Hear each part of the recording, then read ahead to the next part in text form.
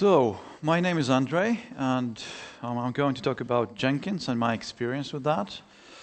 And yeah, I have a lot of complaints about that, and I guess many other people also have some complaints about Jenkins. Unfortunately, it's dominating the industry. It's like the de facto standard. Unfortunately, not unfortunately at the same time. So it's a good tool. I'm not bashing it that much. Okay, just a few words about me. Again, I'm a developer. I'm a DevOps guy sometimes. I'm a trainer, speaker, co-organizing communities, conferences. Do a lot of stuff, but also I'm using Jenkins a lot. So let's start. Just a bit of history lesson first. As you probably know, Jenkins is not the original name. Actually, it started as Hudson project back in the days, like in 2004, by a guy called Kazuki Kawaguchi. I hope I pronounce his name correctly. The first release was done in 2005, and at that time Kazuki was working in Sun, actually Hudson was at that point in time was a very good piece of software that compared to other solutions on the market was pretty easy to start, pretty easy to extend, pretty easy to use. And that's why I guess it got such a big popularity. In 2010, Sun was acquired by Oracle. A lot of discussions, negotiations, licensing stuff. Of course, Kazuki was not really happy about working in Oracle because his baby, his product, Hudson, was kind of abused there a bit because of the licensing again. And in 2010, majority of Hudson community votes for making a fork out of Hudson and to change the name. And the name, as you can guess, is Jenkins. So initial release is 2nd of February 2011. And the thing is that Hudson still remains under Oracle. I think they still kind of support it, but if we go into and see how many downloads Hudson has versus how many downloads Jenkins has, yeah, there's like a fly and an elephant. And around 2010, 2011, a company called Kelbis is formed, and Kazuki is working there as a CTO, I think, or one of the chief architects of the platform. He's working on the product. He's going around the world and advertising that.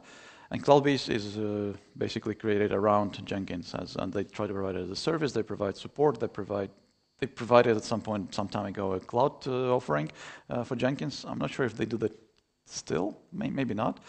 Have to verify that later on. But yeah, the Kelbis is the company that is supporting Jenkins at the moment. And another thing I would like to notice is that word pipeline is something that it's similar to word microservice. It was known before. We did that before. We just called it differently. We called it SOAR. We called it with some different aspects and some different focus. In Jenkins, we could implement some sort of pipelines before we actually called them pipelines. So now everything that is like a background job, a cron job that is executed in CI environment is called a pipeline because it's cool. So it's not cool to call them just jobs anymore. We call them pipelines, and kind of similar things we could implement it in Jenkins before recent upgrades in Jenkins and Jenkinsfile appeared. So of course you know that you can configure a lot of different steps inside your freestyle jobs. And the more plugins you have, the longer is the list of these things. So this already allows you to create some sort of pipelines, like single-threaded pipelines, and it's going to work fine. Also, you have some post-build actions where you allow you to publish stuff onto like reports and email notifications, Slack notifications, whatnot. All of that existed in Jenkins since almost day one, and it's still there, and we can still use it to create Jenkins pipelines, Jenkins jobs, I would say, Jenkins jobs. Because pipeline, again, it's a new term, but essentially it's pretty much the same thing with some additional functionality on top of that, with some better integration with branches and better integration with UI, but we're going to talk about that a bit later. So the step definitions, as you probably know, this is XML file lying in Jenkins home directory, which defines which are the steps. And of course, people more and more stop liking XML for some reason. They prefer different languages, and luckily there is a language that allows us to define the description of a job using Groovy. Because we're in Groovy conference, that's the best thing we can get. So job DSL exists there since I think 2008. 2008, 2009, and it was actually quite a good effort from the community to pretty much take most of the plugins that existed inside Jenkins ecosystem and have a special DSL entry inside the job DSL to allow to configure that particular plugin. So in this particular case, there's a Maven step that is part of DSL and is configuring Maven plugin. There's also one for Gradle. There's also one for pretty much any plugin. We have a DSL entry, and it's actually very well documented as well.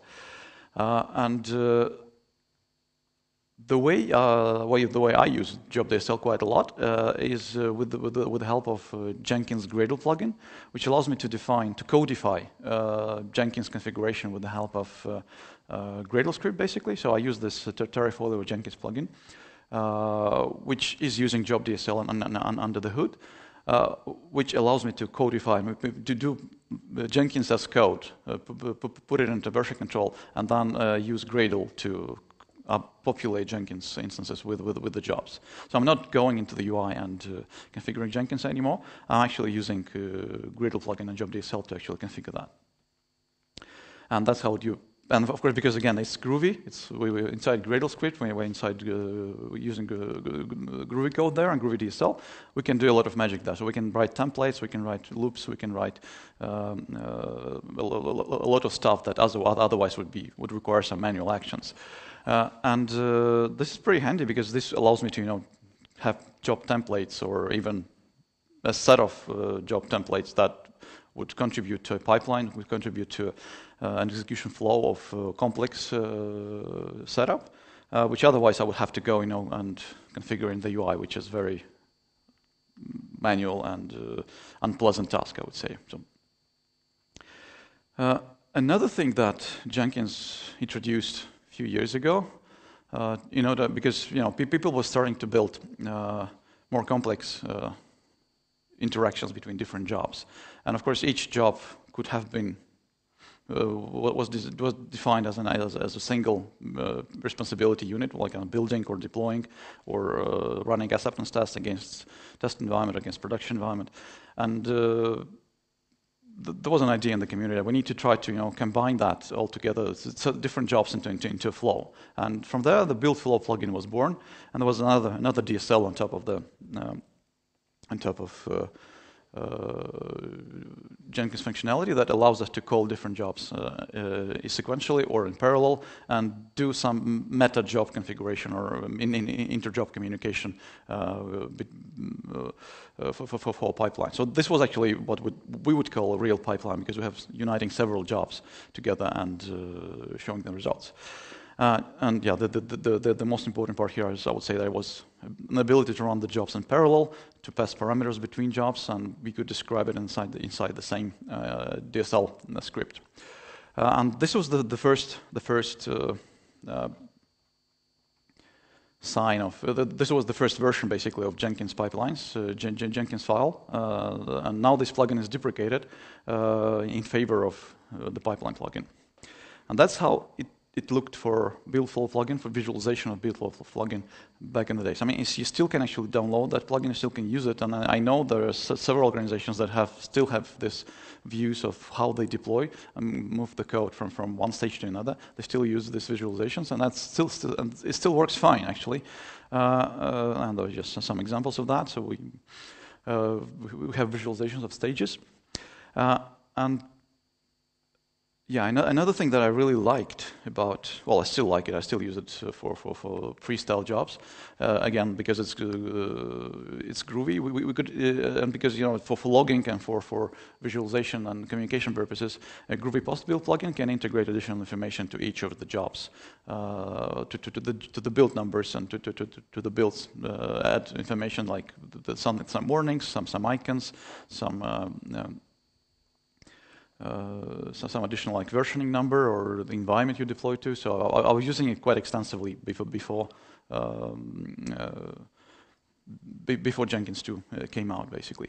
And I mean, and it still works. It's all those plugins like Groovy Post Build, to Build Flow, Job DSL still available, still work, even with Jenkins 2.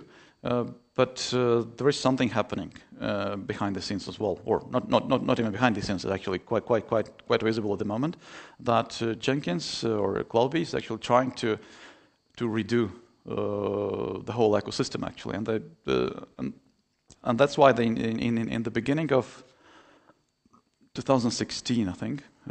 Maybe even in the end of 2015, they introduced this new concept like pipeline as code, which was basing itself on the build flow plugin. The DSL was was starting as the first version from build flow plugin, and basically you can now it allows you to define a Jenkins file where you describe the actual pipeline. So the whole pipeline is codified in one single file, and you can bind your code execution, your build execution to a single node, or to several nodes. So you can use node notion to say if you want to run your build in parallel, you can put them on different nodes and different agents and run them in that way. And then you define build stages, and inside each build stage you define what contributes to the code. And that actually is cool, apart from the fact that they're changing it from time to time. So now they extended the Jenkinsfile definition that you actually have to define a pipeline as the root element. This one will still will work fine, but now that you have to specify use pipeline and agent. So this is something they did recently, maybe a couple of months ago. And then inside the stages, you basically put the stage definitions again. And that's how that's how the pipeline visualization would look like when you have that. So each stage will get its own column, and will get its own box basically on this visualization. It looks very much like build flow plugin visualization, but it feels a bit more modern in that case. And for that purpose, to support this kind of new job types, so they're called pipelines. They defined this a new pipeline job type, which basically is capable of taking Jenkins file from different locations and execute it and visualize it on Jenkins interface. Also, another concept that was introduced a few years ago and evolved eventually to be useful with the pipelines is the concept of folders. And basically, the multi-branch pipeline is something that is Jenkins is trying to implement for open source flows, where you have, or even it could be also for enterprises, of course, when you have one master branch and maybe several feature branches and a lot of pull requests coming in. So basically, for every branch, you would actually execute some sort of pipeline, and some common configuration could be shared on the folder level, and the sub pipelines will actually use that as a basis. When you create a new pipeline job or multi-branch pipeline job, you have an ability to say that from where the Jenkins file is coming from. And you can configure it right away inside the job definition itself, and it will end up inside the XML file and on Jenkins server eventually. Or you can pull it from the same repository where your code is. So this is the biggest change, I would say. Now you can, instead of keeping the whole configuration of your Jenkins job on the Jenkins server, you can actually keep the definition of how you build your code, how you deploy your code inside the version control where your application code is. This is very similar to what, for example, Travis does, or some other CI server does, where the definition of the build of the stages that you need to perform with your code actually lives together with the code. And this is a huge step forward for Jenkins, because basically, if you look at Jenkins installations back in the days, a lot of configuration was coming into those jobs. And the way I externalize the configuration, I was using the Gradle plugin and Job DSL. But I've seen a lot of situations where people were not really externalizing that anyhow. They were just keeping the whole config on Jenkins server, editing it manually. And of course, losing Jenkins server was kind of a disaster for this kind of setups. And now we kind of externalize most of the things that compose the build pipeline into a separate external file that is stored together with the code. So Jenkins server may die, We migrate the code to different Jenkins server, but still the Jenkins file will be preserved, and it makes the whole architecture a bit more maintainable in that way. Still, there are when I started with Jenkinsfile, I was starting using that. Well, I really liked visualizations, and the thing is that they shared those visualizations early enough. I think it was 2016, very early 2016, where they shared this nice pipeline view, and that's what got people hooked up, and they started using the Jenkins file. But then. When I tried to dive deeper, I realized they don't use job DSL.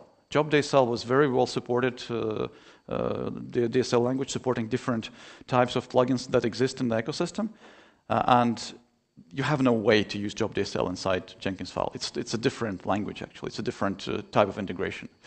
They kind of replaced build flow. They didn't really extend it, so we kind of deprecated that, which maybe again is a bit of strange move, but well, probably it's for the good, for the future. And it took them quite a long time, so they still improving that. Also, integration with because of not using job DSL, because of they actually created a new language, basically a new DSL language. There was no integration with many of the existing plugins.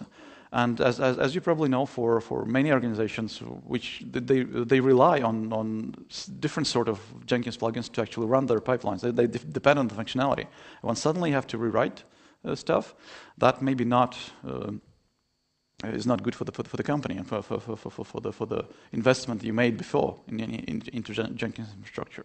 So a lot of questions from my side and a lot of questions from the community, and honestly, I think now I would say that it actually makes sense to get away from that, because Jenkins has gathered a lot of legacy, and some of the design decisions that were made like in 2006, 2007 maybe are not relevant anymore. So actually having a fresh start and having something that is isolated from the legacy code, actually maybe it was not that bad decision, because now we have more or less fresh attitude, fresh entry into new code. Also, the problems that you would probably face if you started using Jenkinsfile and Jenkins pipeline in 2016, there was no good documentation. Now it's improving, but still, I would say it's not super good.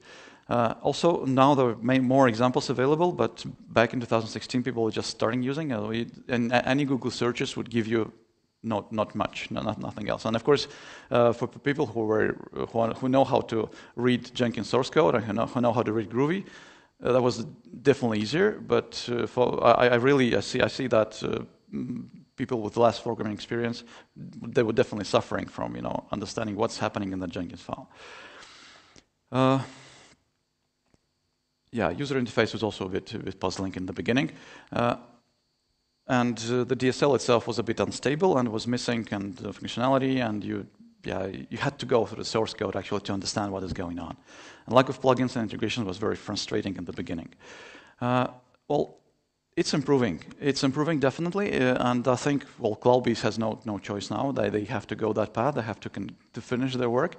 And the documentation looks a bit better now. At least it has some good entry examples, in the introduction examples, which you can take and use immediately.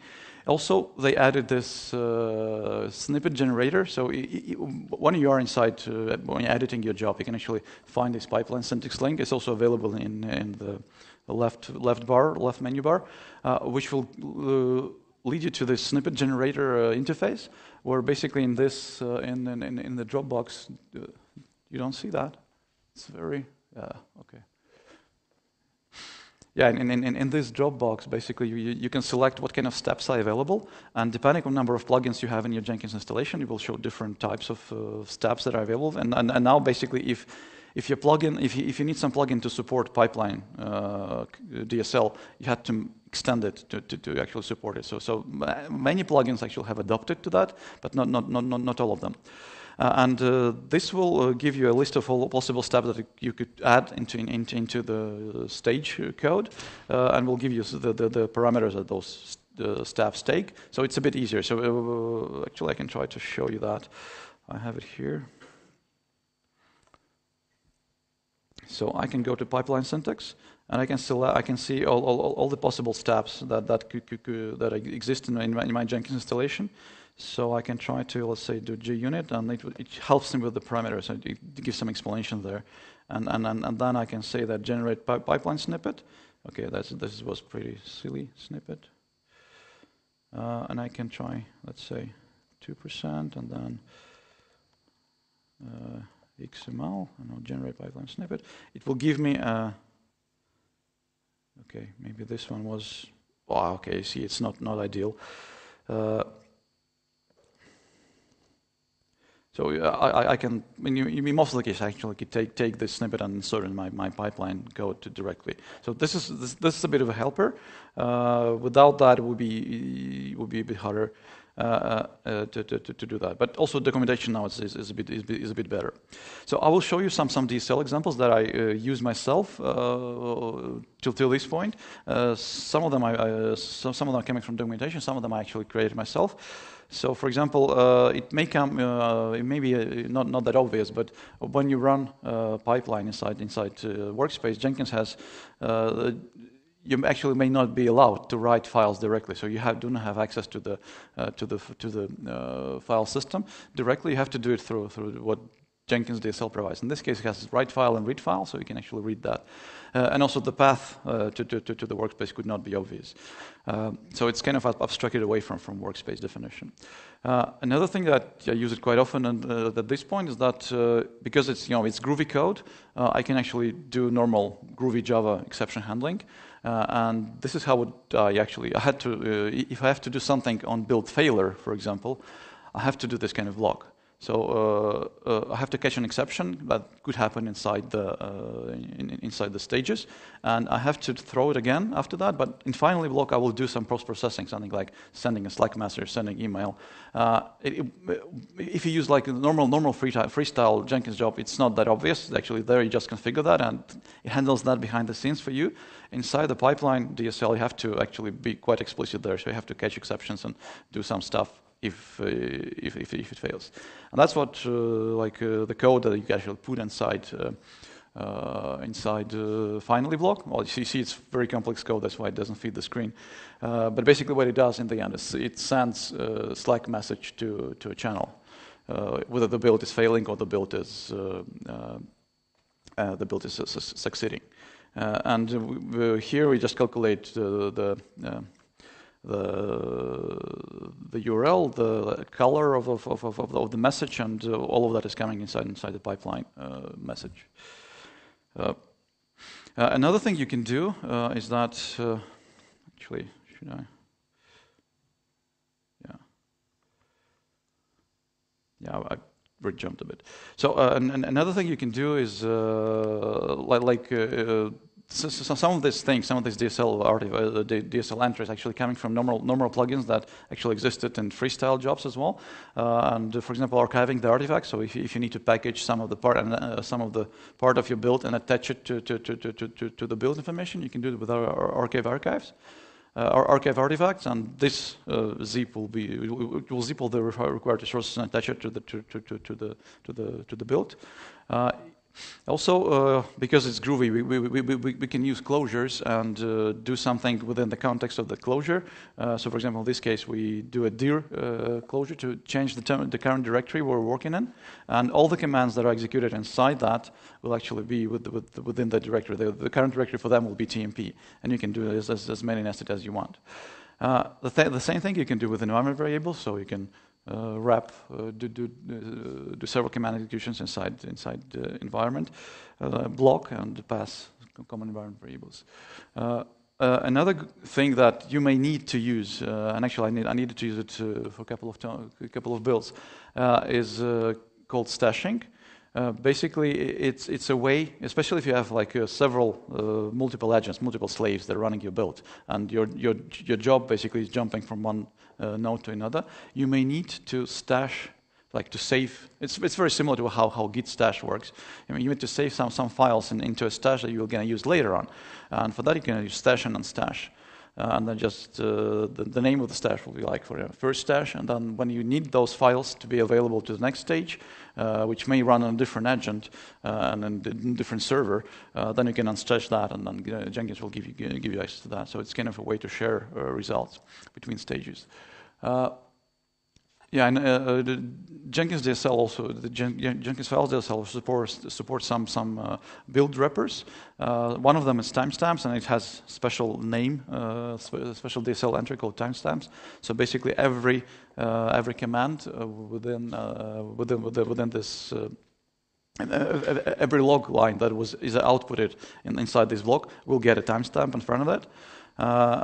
Which sometimes may make to see the timing and to debug something, like some long stages. Another thing you can do, another thing that actually I had to do, because otherwise it was not really picking up the Junior reports. So if you run your tests with using Gradle, for example, and the tests fail. So if you don't have this try finally block, then Unit report will not be published. So you will get a failing build, but zero data inside the report, and that's annoying. I had to do this in order to actually publish even partial reports into Jenkins view, which was very handy. And this kind of things you will have to do sometimes with Jenkinsfile, because otherwise, so some of the things that you would used to, with the build post-build actions and build steps inside normal freestyle build, you have to be a bit more verbose here, because the flow is basically the code that has to be checked very well. Another thing I had to do once, because we needed to do some logic depending on what kind of changes are there inside the change set coming from a Git commit. For example, if Git commit contains a message that please do not build, so something like very utility methods, utility commits coming from admins or something, we didn't want to build that stuff. And you have this API. Basically, the current build provides you a normal Jenkins build API, which actually is available also in normal Jenkins, but usually it's used by the plugins. Here you have full access to that. You actually have access to other components of the current build. And here we can just say what's changed. We can print it. We can do some logic around that. So again, it's more verbose in terms of how much code you need, but also it gives you some possibilities here, so you can make smarter decisions inside your pipeline, depending on what kind of commits are there. Do some stages, or do not run some stages.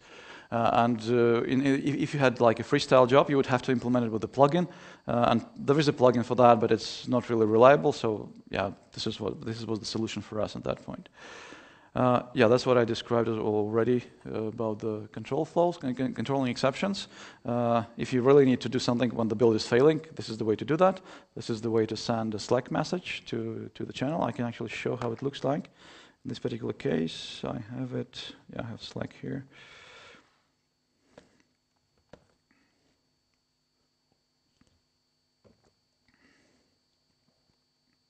Let's see if I can see that quickly. Yeah, there's basically messages sent by that code, which we're getting status, we're getting the link to the build, and we're getting the color, so we can see that everything is funny. And honestly, now I try to avoid using mail too much, email, to send notifications about builds. I'm using chat for that, because it's much more actionable. Another thing that what you saw already with timestamps is kind of build wrapper, something that is actually a common abstraction in Jenkins in general. You can add several build wrappers like timestamp, ANSI coloring, and similar stuff. And in case of ANSI color, actually there is a DSL entry now. You can actually just use ANSI color method and then the closure, pass the closure to that. But if you have some generic build wrapper that is not yet part of the DSL, you can actually do it like that. You do wrap and then specify the class that is the Jenkins implementation of build wrapper. That's another thing that I find quite fascinating, that if you use ANSI colors, especially for output, like from Gradle, from an Ansible, Puppet, from some other tools that actually support ANSI coloring, it's much easier to read the output log than if you have it with ANSI colors disabled. And I also try to use it, the ANSI coloring, for builds that for outputs that are coming from my own build. So it's easier for me to follow up on that. And also, of course, Jenkins is integrating with Docker pretty well. There's a Docker plugin, and Docker plugin for Jenkins adds additional functionality into Jenkinsfile DSL, and you can use it like that. For example, if you want to use if you don't want to install Maven on Jenkins, which is usually people do, but if you don't want to do that, you can actually just grab an image from Docker Hub and run your build inside that inside the Docker image, inside the Docker container.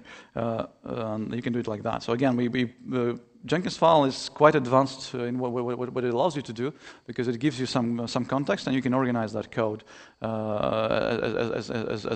in the way you want it. And of course, you depend on some plugins, but again, it's more transparent in what it does eventually. May require some additional coding, but it's more transparent. Another thing you can do with the Jenkins DSL, Jenkinsfile DSL, is that you can run something in parallel, especially if you have some tests that you want to run in parallel, and something that actually doesn't need to happen sequentially. You can actually do that with this small DSL, and actually, some of this could actually be visualized a bit better. It will not be visualized in the standard Jenkins UI at the moment, but it will visualize in the Blue Ocean, which I will show you in a second. Another thing, we have some flaky tests. You can actually do retry of tests and run them again. We know that flaky tests are bad, but sometimes we have to do that. One thing that when you should try to write some real Groovy code, because most of the things I showed you here, actually, they are method calls to DSL, so we don't really call real Groovy code. And one thing you can actually, the thing you can actually face is that the code that is inside, that is executed inside Jenkinsfile is not, it's kind of sandboxed. It's not really executed immediately. Because what the Jenkins does in the first place, it takes the Jenkins file, parses it, collects all the code blocks into the post-execution phase, and then it may execute them later on. And some of the things may not be as expected. So it could be problems with accessing the file system, could be problems accessing some classes which are not there. But in general, if you avoid using two custom code, then it's going to be rather fine. So and some of the plugins, as I mentioned, they're not really exposing any ready-made functionality for Jenkins. Some of the old plugins that I tend to use before, and you have to do some workarounds there, or you have to re-implement stuff or do something. Another good feature that was introduced some time ago, I think mid-2016, you can actually also create your own pipeline libraries, and your pipeline libraries could reside in your own repositories, Git repositories, and they can come from there. So if you would like to define a new library that defines your common steps of doing things, like if you have a certain way to do tests, if you do a certain way to do compilation, you can define a set of tasks with the help of Groovy or Java, and this is a normal library structure you can put inside some repository in your Git server, and then you can also apply that library on a global level, folder level, or on Jenkinsfile level. And the functionality will be available inside the Jenkins file, so you can kind of make reusable steps there. So, for example, if you define a library so let's say on a folder level or a global level, then you have to use this library some lib, which is going to be a reference to the name you defined in Jenkins configuration, and then you can use code from that library to execute something. So, in this particular case, it's using some sort of helper. If your library is located, if you don't want to configure Jenkins, which actually is quite natural, I don't want to spend a lot of time configuring the CI server. I actually would like to just configure my pipeline, which is more important to me than the Jenkins server itself. So you can actually do that you can put your library code into GitHub, for example, and you can directly import that from there. And for example, there's a quite advanced library from Fabricate platform, which provides some common functionality for deploying, to dropping, for uploading projects to Kubernetes, to Docker, and to other stuff. And it has pre-built steps like a Kubernetes apply, and for example, some other like Maven canary releases. So additional stuff that is integrating that into the platform of Fabricate, but also giving some functionality, some common stuff that you can reuse in your projects as well. And as you can see, this project it has the same exactly the same structure as I showed you on the first slides. Is that we have this. This is the pipeline steps, the code for the pipeline steps that we can reuse. If you go inside, we'll actually see that it's. It defines certain commands, for example, git tag. What was maybe Kubernetes? Okay, it's not there. I think it was here.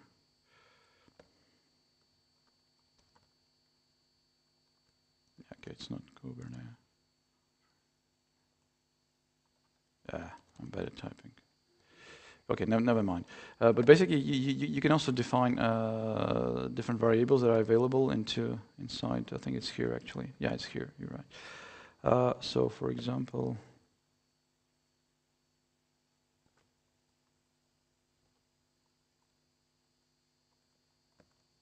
not here.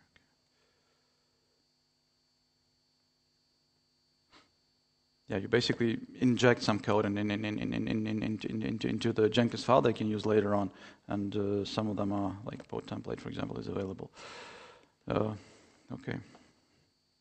So, and the thing is that if we look at Jenkins UI at this point, this is how Jenkins looks now, and this is how the build pipeline it looks now. So it's still the old interface, and what Cloudbeast and Jenkins actually aiming at.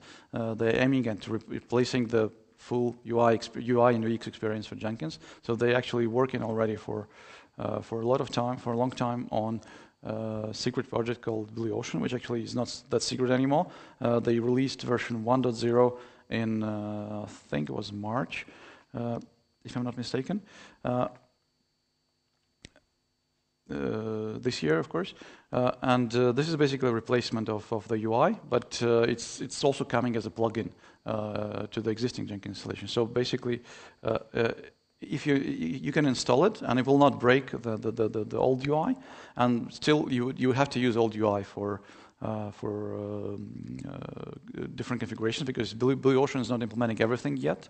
It will eventually, but not yet. And if you install the plugin, then it will appear here as a button, which you can switch to if you want to use Blue Ocean UI instead of classical UI.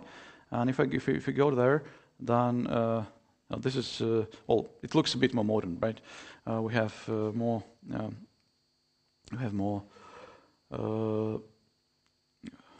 better colors, and for example, when you click the build onto the builds, we can see that it's the green one is green one, and if I check the red one, then we'll see immediately there's a red one. So it's definitely nicer than the old UI. It's definitely looks better and more modern. The problem, for example, I have with but the thing is, some of the plugins actually do not work as you would expect. If I go to the old UI and I would check, let's say, this is the old UI, I can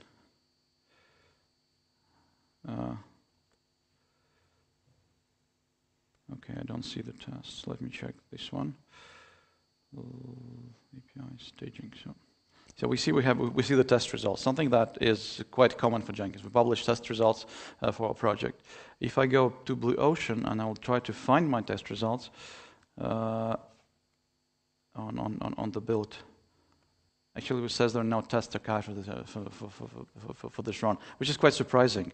And this is, I think it was a bug. I think actually it was fixed in some very latest versions of Jenkins.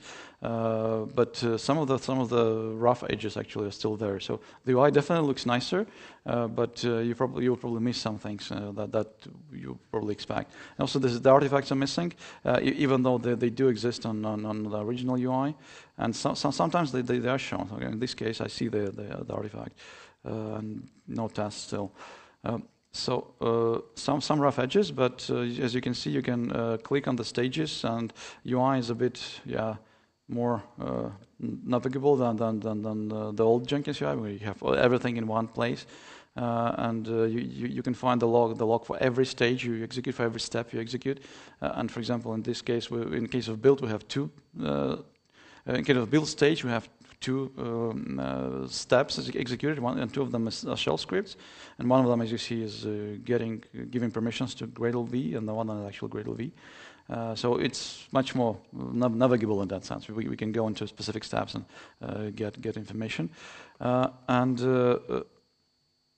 it's actually quite active now. So people are contributing to Blue Ocean quite a lot. Yeah, this is the dashboard I showed you. This is the way you look at specific pipeline. So they're not calling them builds anymore. They call them jobs anymore. They're calling them pipelines. And you would not see freestyle pipeline jobs in this UI. You will only see the pipeline jobs that are called pipelines. So only that type will be visible. And you can also one thing that actually they are aiming at. And which I tried, it works okay-ish. You actually you can use a visual editor to actually create pipeline yourself. For example, I can go, click plus, and actually can try to show it if it's gonna work. New pipeline. Now, okay. I tried it. Yeah, this is a slightly older version. Let me try this one. Let me try this one.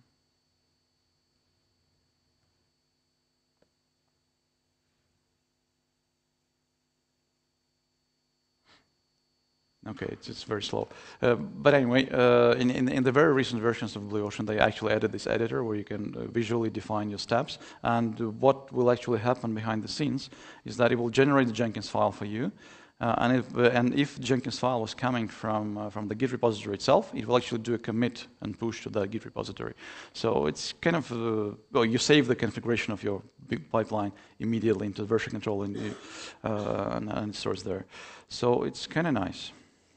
Yeah, this is okay. I'm kind of more or less finished. So I would say that Jenkins is still a friend for me because I'm still using it quite a lot for different projects, and I'm still using the old UI a lot. And Jenkins is definitely evolving and changing. And the thing they do in Blue Ocean and pipeline plugin is definitely a good effort.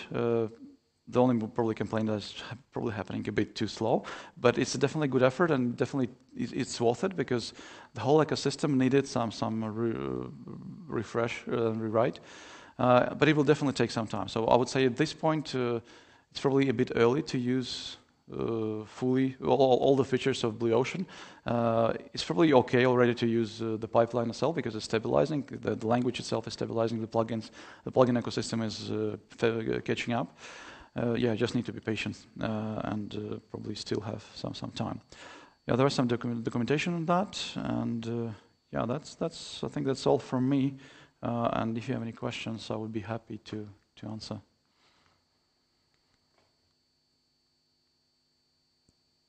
Okay, no questions? Well, thank you then.